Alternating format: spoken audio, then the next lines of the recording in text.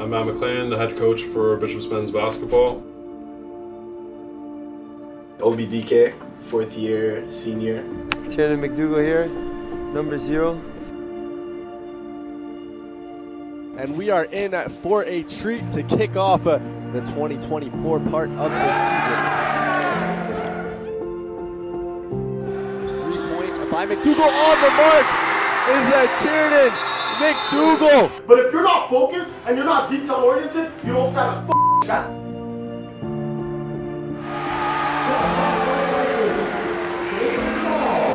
Let's one fly, ease, there we go. That we tell you every day. Fix that shit. Go out this half and execute, period. After the game, Robert working in against Laforêt, going up and gets out of the fall. I said he would make it.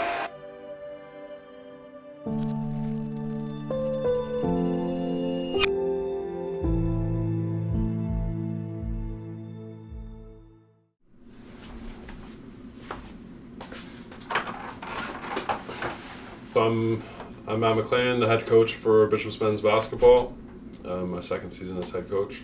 Yeah, so I had a five-year career here at Bishop's. I was a captain of the team from 2013 to 2015, and won a championship in our last year in 2015 against McGill. So now that I've had an opportunity to be an assistant coach here for a number of years, and got the head coaching job at the beginning of last season. So this is our second season building the program. I think, like, in my experiences and the way I played as a player is as a tough rebounder that took like having a role as a really important thing, and that's something I want our team to do too, is to be tough and physical and rebound the basketball. So that's what we're looking to bring to the program. I think the culture at Bishop's is it's a true community, and it's a place where there's a ton of support. And being in a place where all eyes are on you, there is a little bit of that extra pressure to perform. When you're at home in the swamp, and you guys got to rise to the occasion and be ready to perform when it's game day. Yeah, last season finished tough. We had a great late push to bring ourselves to the finals. We had to win a lot of close games in the second semester, and ultimately fell short to UCAM in the finals. So I think that provided fuel for our guys for the off season. So the guys came in, in great shape, ready to play, ready to prove that they belonged at the top of the RSEQ. And we have another opportunity to do that this year.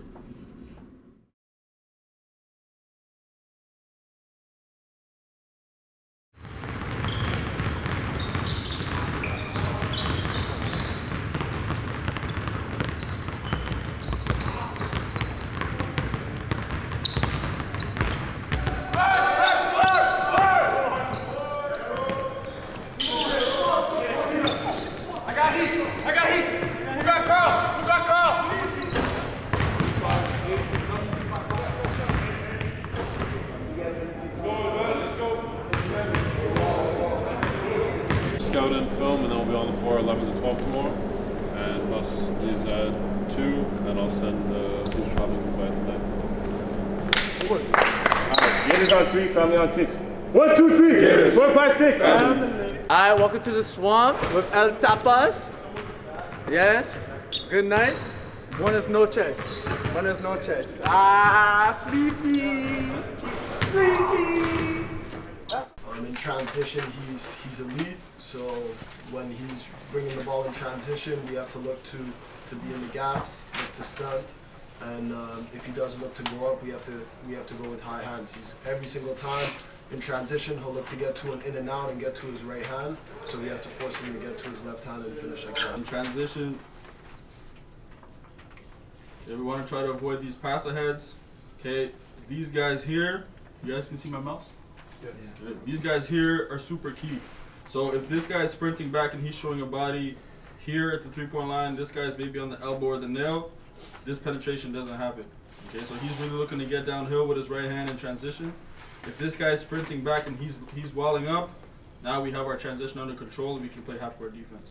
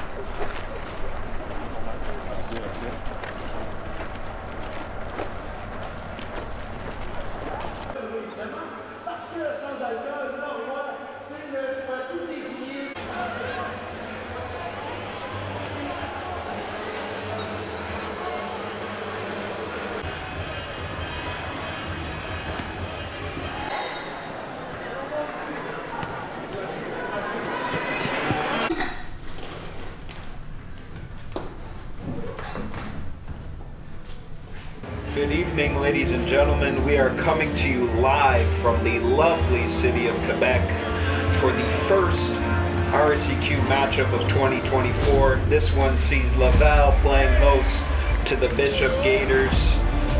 Both teams right around the middle part of the standings at the moment. Bishop's in third place with a record of 4-3. Laval sitting at 2-5. But the big challenge for Bishops tonight, can they get a big win on the road without two of their starters and leading scorers in Josh Kulamal and Charles Robert?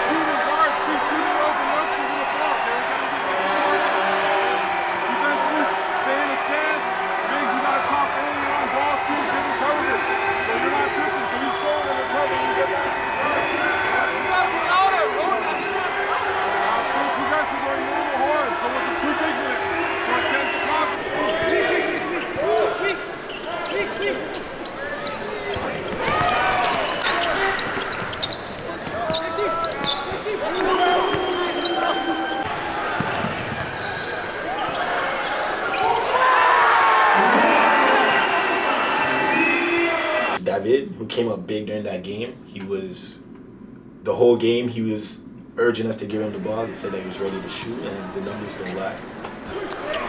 It's Navarro, he'll try one, he's got it. David Navarro on the board with the three. He'll attack the middle, kick out, Navarro from the corner, splash! Navarro's got another one. Navarro, he's feeling it and sticks it. David Navarro, his third of the quarter. And a hot start to the second quarter for Bishops as they knock down a few triples.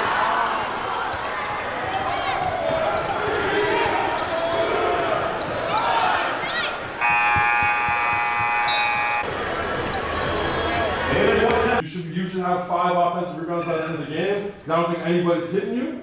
Okay? You got to go and clean that up. Okay? And our outlet has to get to the outlet spot, because we shot 25 threes. Good. But where are those rebounds going?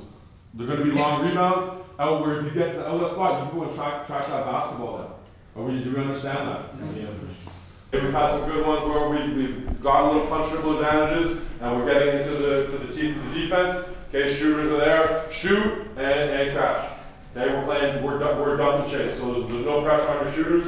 If you're open, shoot it. Okay, if it's a good shot for you, and we'll clean that up on the other side. Okay, so it'll be the battle of the ports. It's our game. Let's go. Gators on 3, family on 6. 1, 2, 3. Gators. 4, 5, 6. Family.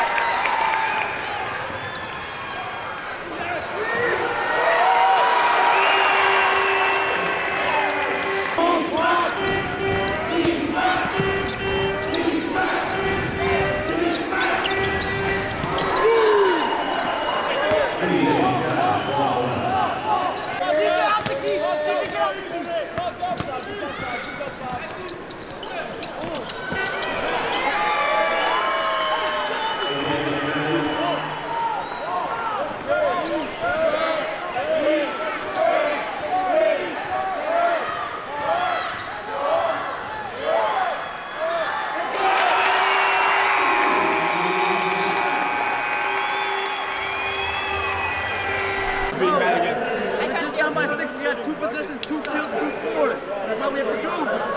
Let's go.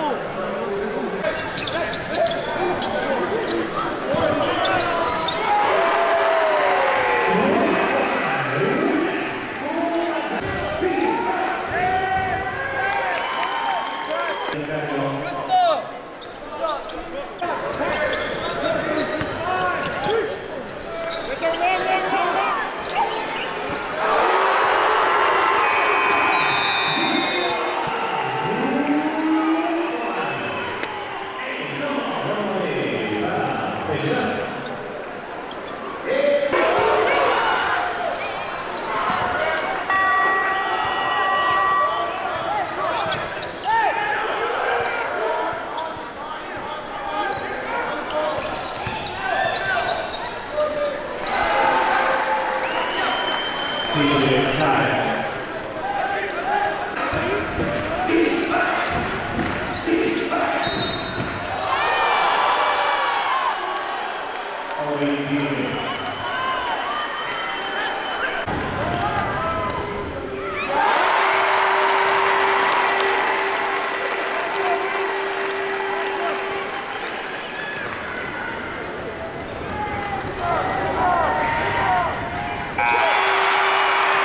Listen, if we can get a quick 2, if you do, we gotta foul right away. Foul right away? Yeah, permission, foul right away. Not shooting free throws.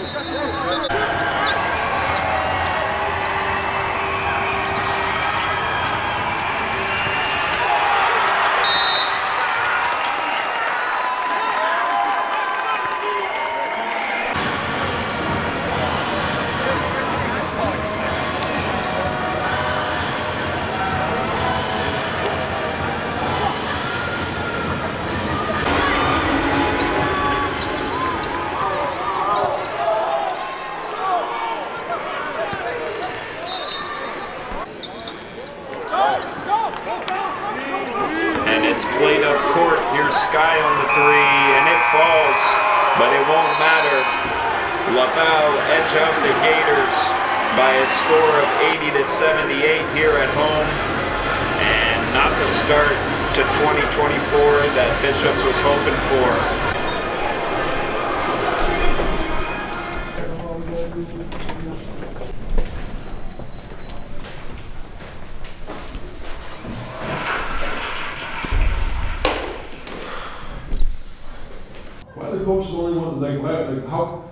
even know what they're doing 10 seconds ahead, and you guys, it's like a surprise when you get hit by a screen. And we'll see in our film, but like big, you guys did not defend. You guys did not move your feet. Okay, so we are where we are. We are what we are. Watch film. They watch film. Watch film on your own. Watch film together. Understand. Learn. Gaiters on defense on 6. 1, 2, 3. 4, 5, 6. So this is OBDK, 4th year senior guard. I'm also studying sports studies. I'm from Montreal, and my previous school is Champlain St. Lambert. The game against Laval, I think what we did a good job of amongst ourselves is communicating, even though it's a loud gym and it's really noisy. There's a lot of distractions. You know, at that gym, there's the announcer, there's the crowd, it's hard to hear. But we did a good job of trying to communicate to solve problems and put ourselves in a position to win. CJ stepped up big time that game. Defensively, he had the task of guarding Sydney, the reigning MVP. And offensively, he had a big game as well. If I'm not mistaken, he had over 20-something points. So those were 2 great standout performances from guys that we need to win. Now, what went bad is, obviously early in the game, we made a few mistakes. Even though we're communicating, some communication errors, and then that led to down the stretch, it still being a close game. And then we had some poor execution mixed with a bit of bad decisions and maybe not the most favorable shots, which ultimately led to us losing. Outside of those 2, the guards, we needed to shoot better. Me, especially me, for example, during that game, I shot very poorly, had a high volume and low output.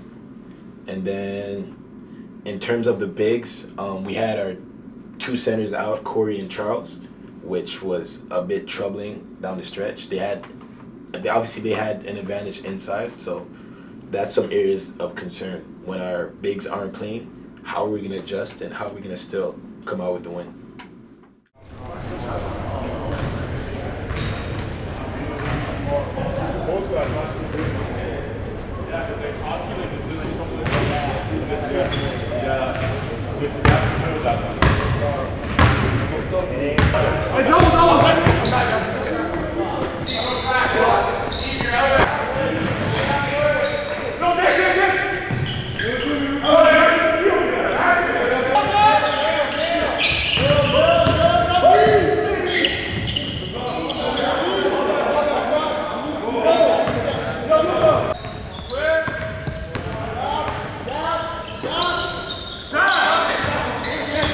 The year before, when it was, even before the pandemic, Bishops beat UCamp in this gym. We've been drilling in all those times in practice. Thornhill over to Engom.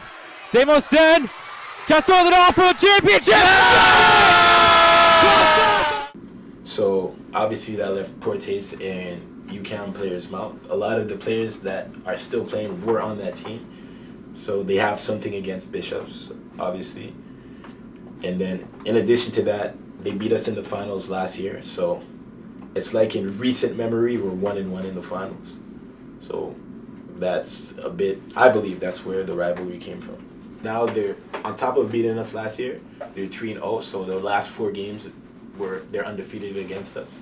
So obviously we need to step up. We need to come ready for blood because, as I said before, there's a rivalry thing that's going on. And during the season, the games matter, but not as much as come playoff time. So we need to be ready when that time comes. I cherish the moment, it's high stakes. I used to spend time on my time pay. The way speaker thumping and vibrate. She jump in my bones, make it gyrate. Sit bit for a crib, it's a fireplace. I turn off my phone for like 5 days. I show out, I know it's my time, lady. Jump started this shit from online, baby. Whatever we doing, it's live, 80. They envy, defended, they pride, ain't it? You see how they feel it in my face. I'm fluid, inspired, my team. The stones in my ring and my ice age. She told me she do it if I say. Want a meal ticket, I can see food. Everything I do, I see it through. She in a black dress, I can see it through. She get a body type, a little preview. She like big brain, she got...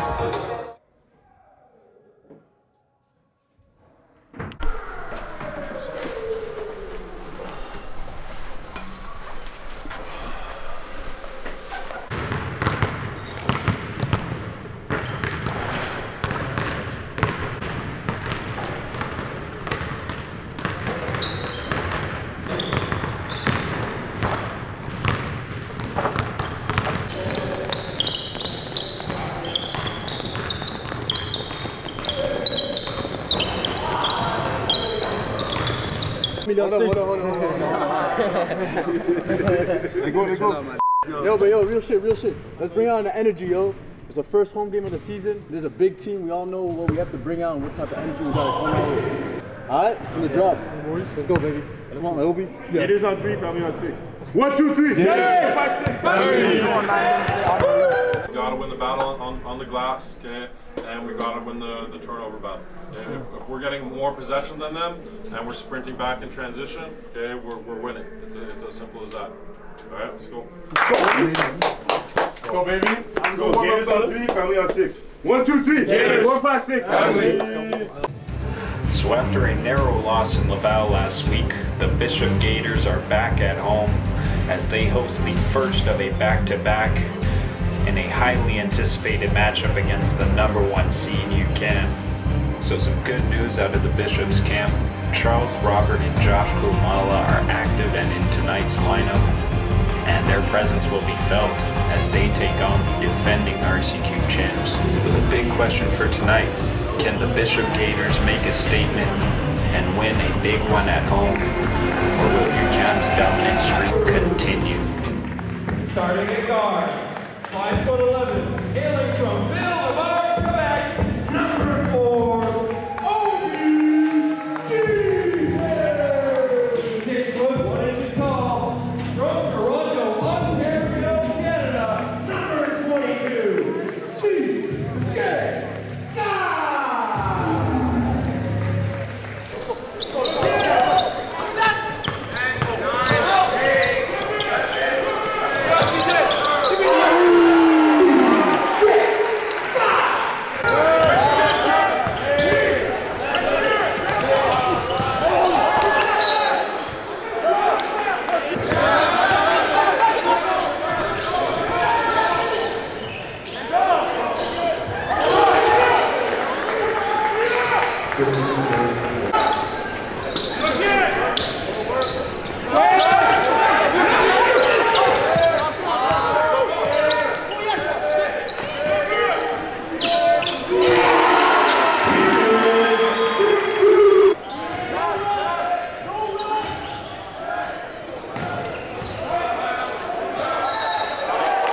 Well, it's been the Olivier Louis-Jeune show in the first quarter, especially the last 5 minutes.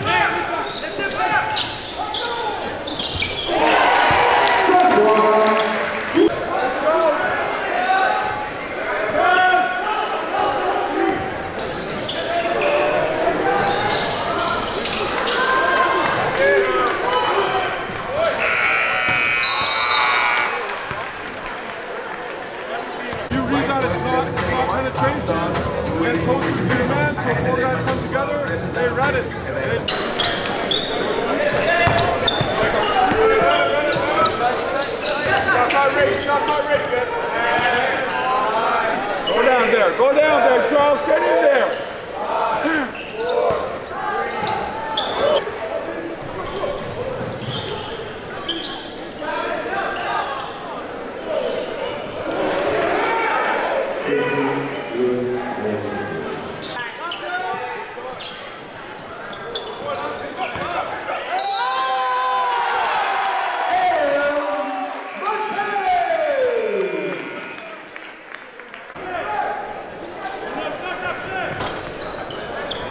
Controls the rebound, and he'll bring it up the timeline.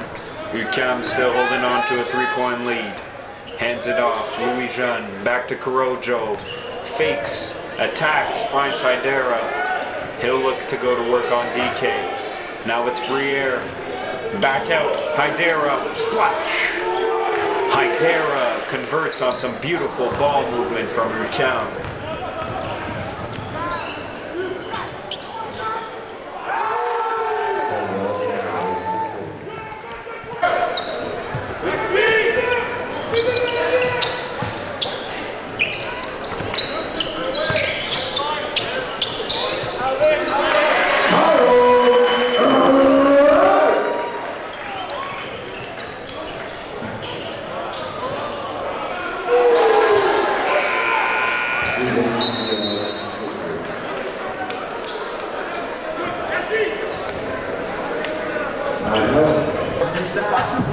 Offensively,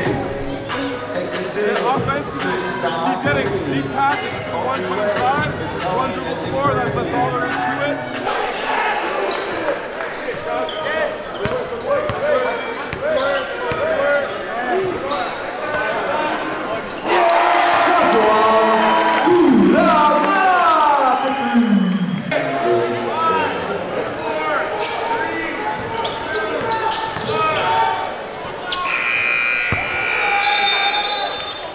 On 25. Yeah, like so he's got 20 at half. How like who's gotten a forearm in him and made him drive left hand? You're letting him dick around with the ball and celebrate after he hit threes. But there's no pride. Where's the pride? So let's respond. Let's respond. Let's go. Let's pick it up. Gators on 3, family on 6. 1, 2, 3. Gators. 4, 5, 6. Family.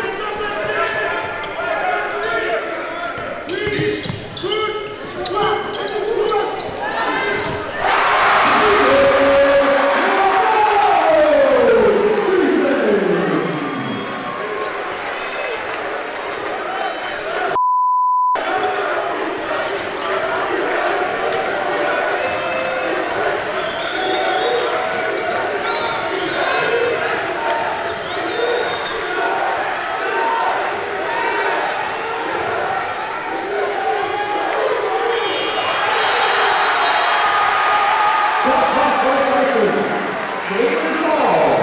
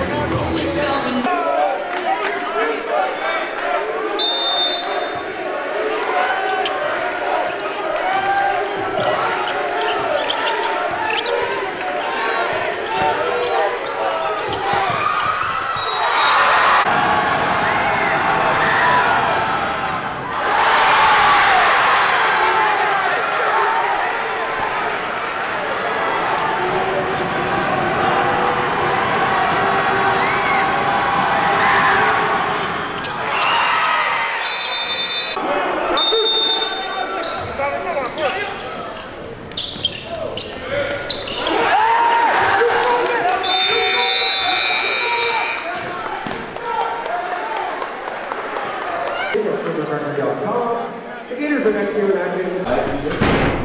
Yep.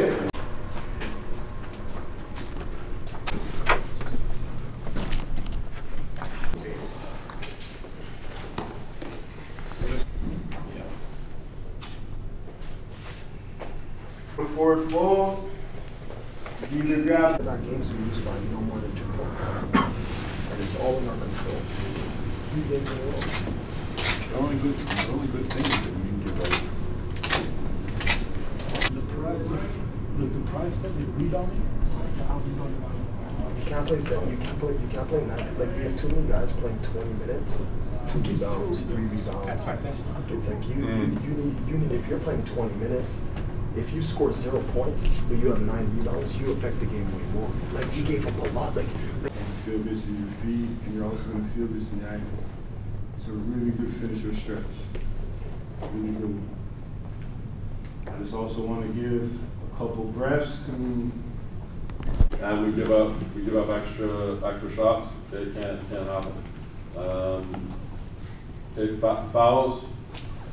27 fouls, it's too much, and it's not the refs, it's us. So we gotta foul less. Okay? And then understand, like when we're practicing and we're going through stuff and it's whatever day before the game, like can we please understand we've lost games on the following. We've lost games on not rebounding on a free throw. Okay, so I can't be telling you to rebound when you're having a conversation with the guy on the other team that has 25.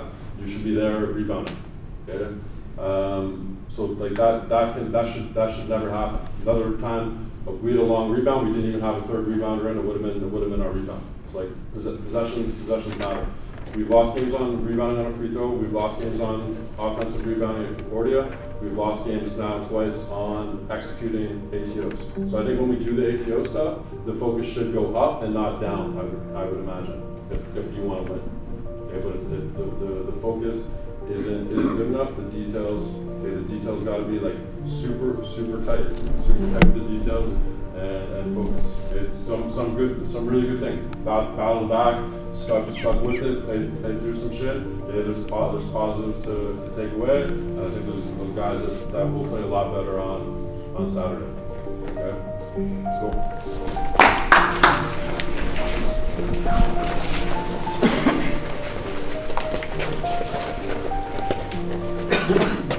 Alright, Gators on 3, family on 6. 1, 2, 3. Gators. 4, 5, 6. Family. In the context of the season and the team's goals, how significant was the game against UCAM for the men's basketball team? I mean, playing at home, it's a game that my teammates and I believe that we should have won.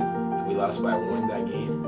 But having the home court advantage, preparing to play against them, and having played 1 game prior to playing against them as opposed to them being straight off the Christmas break, obviously that's something that we should have won. We're a bit disappointed, but because it also affected the standings, it put us in a worse position to host a home game come playoff time, and obviously we're a better team at home, so now it's just one more obstacle we have to face.